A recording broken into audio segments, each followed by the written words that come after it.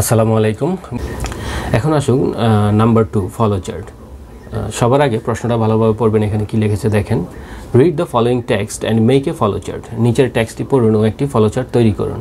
Highlighting the different aspects of socio cultural life. সামাজিক সাংস্কৃতিক জীবনের বিভিন্ন দিক আলোকিত করে, as reflected in folk music, যা ফোক মিউজিকে প্রতিফলিত হয়। তো আসুন এবার প্যাসেজটি পড়ি। ইন বাংলাদেশে folk music has great variety. লোকগীতের রয়েছে অনেক বৈচিত্র্য। উইথ সং বিং কম্পোজড, যেখানে গান রচিত হয় on the culture, festivals, views of life, natural beauty, rivers and rural and রিভারান life. এখানে কালচার মানে হচ্ছে সংস্কৃতি, ফেস্টিভ্যালস মানে হচ্ছে উৎসব, ভিউজ অফ লাইফ জীবনের দৃষ্টিভঙ্গি, ন্যাচারাল বিউটি প্রাকৃতিক সৌন্দর্য, রিভার্স নদী, রুরাল অ্যান্ড রিভারান লাইফ গ্রাম ও নদীমাতৃক জীবনের ওপর। These songs are also about social inequality and poverty. এই গানগুলো সামাজিক অসমতা ও দারিদ্রতা নিয়েও হয়ে থাকে। About the material world and the supernatural, বাস্তব জগৎ ও আধ্যাত্মিকতা নিয়েও হয়ে থাকে। এখানে ম্যাটেরিয়াল ওয়ার্ল্ড মানে বাস্তব জগৎ, আর সুপারন্যাচারাল মানে আধ্যাত্মিকতা বা অতি প্রাকৃতিক, অলৌকিক ইত্যাদি। মিস্টিক্যাল সংস, আধ্যাত্মিক গানগুলো হ্যাভ বিন কম্পোজড, রচিত হয়েছে using the metaphors of rivers and boats, নদী ও নৌকাকে রূপক হিসেবে ব্যবহার করে। এখানে মেটাফোর্স মানে হচ্ছে রূপক, সিম্বল অনেকটা এর প্রতিশব্দ। Since the country is basically riverine, যেহেতু দেশটি প্রধানত নদীমাতৃক, the Bhatiali forms an important genre of folk music. ভাটিয়ালি লোকগীতির একটি গুরুত্বপূর্ণ শাখা হিসেবে গড়ে উঠেছে।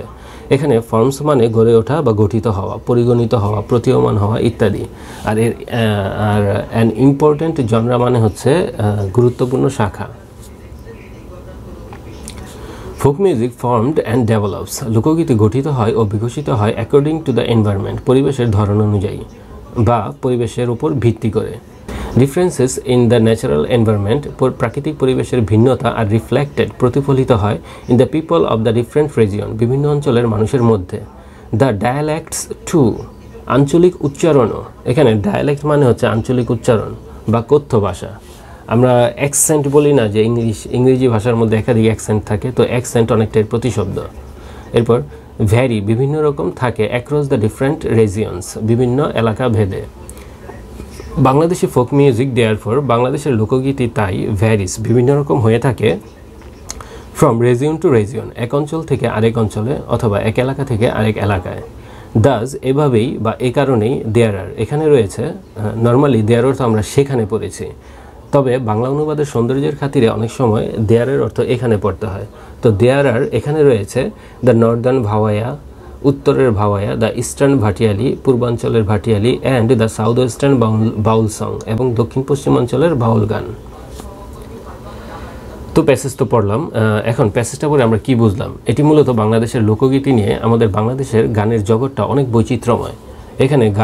এখানে গান রচিত হয় সামাজিক, সাংস্কৃতিক, বাস্তব জীবন, আধ্যাত্মিকতা, সামাজিক অসমতা, দারিদ্রতা ইত্যাদি নানাবিধ বিষয় নিয়ে।